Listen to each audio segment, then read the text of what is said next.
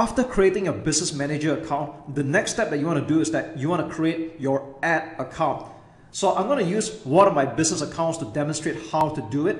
And as a new beginner or as a new user, you're going to see absolutely nothing here at the moment, especially the ad account. It's not going to show anything at all. So let's get started, okay? We'll click on business settings on the left.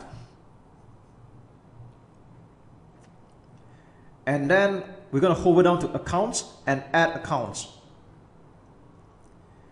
So again, if your account is brand new, you're going to see totally nothing here at all. And what you want to do is you want to click on the add button here and select create a new ad account. So a lot of people might intuitively select the first one, add an ad account. That's not what we're going for. We're going for the third one, create a new ad account.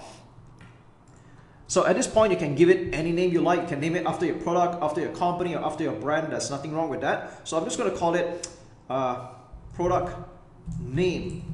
Okay. And personally, I would also like to add the currency that I'm going to advertise this account in. So I'm just going to put US dollars here, okay, or USD in short.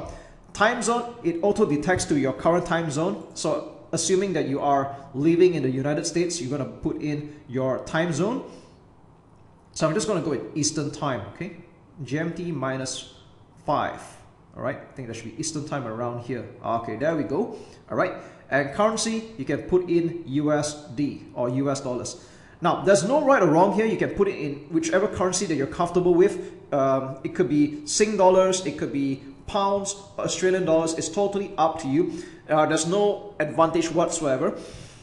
So once we're done, we're going to click on next. And you're going to be asked a rather familiar question. This ad account will be used for your own business, or is it going to be used for other people? In a sense that if you're planning to run an agency and advertise on the behalf of your clients, you will select the second choice. All right. But I would say that it's just better off that you just select my business just to keep things simple. There's no right or wrong. And once we're done, we just click create, and that's it. You already have your first ad account.